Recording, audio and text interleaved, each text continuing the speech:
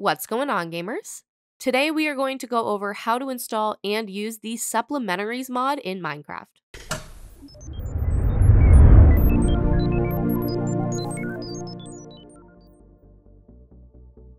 Before we get started, don't forget to like, subscribe, and click that notification bell to stay up to date on all future videos. In the vast world of Minecraft, there are a ton of blocks and items to use and explore. While there are additions across each main update, some players turn to mods to find what they can't seem to get in the regular releases.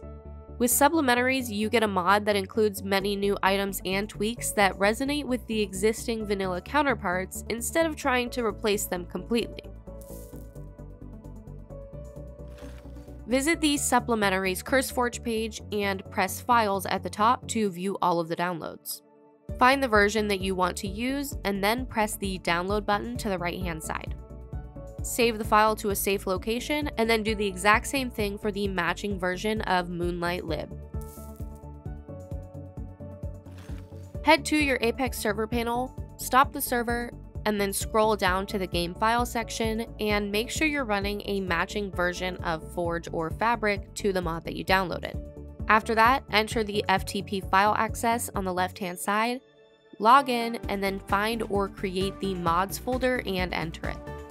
Press upload in the top left, and on the next page, drag and drop your mod files into the upload area. Once they're at 100%, you can use your server name at the top of the page to return to the main panel, where you can restart the server to load up the mod.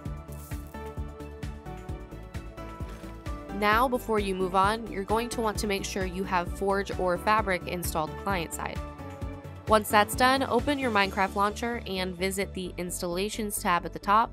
Hover over your new profile and select the Open Folder icon. In the new window, find or create the mods folder and enter it, and then drag and drop the mod files here. You can return to the Minecraft launcher and push play to get started. There are a ton of new blocks, items, and tweaks that are made to your world once the mod is installed. These aim to expand upon your vanilla experience for both aesthetics and functionality. For a full list of features, visit the Supplementaries wiki page, but we can go over a few today. Flags are a horizontal banner that comes in a ton of colors and designs.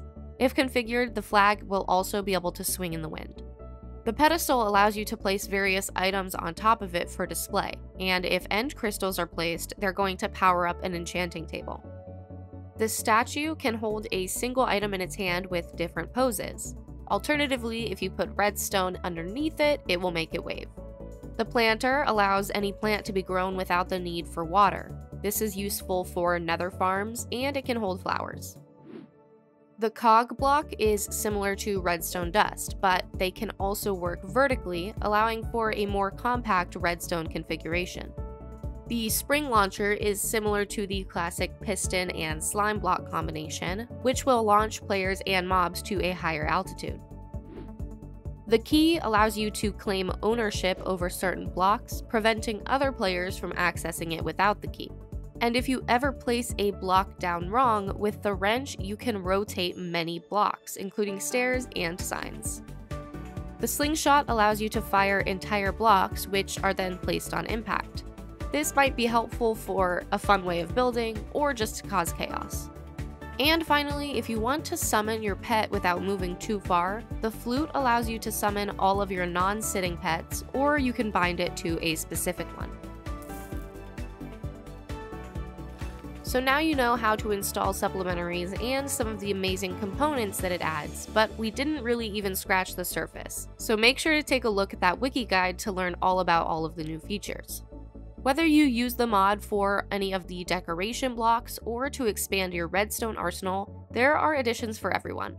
With so many possibilities, you'll never run out of ways to use this mod. That's all for this one, gamers. As always, I hope you have lots of fun. Thanks for watching. If you want to see more great content like this, then subscribe or click these videos. Until next time, gamers.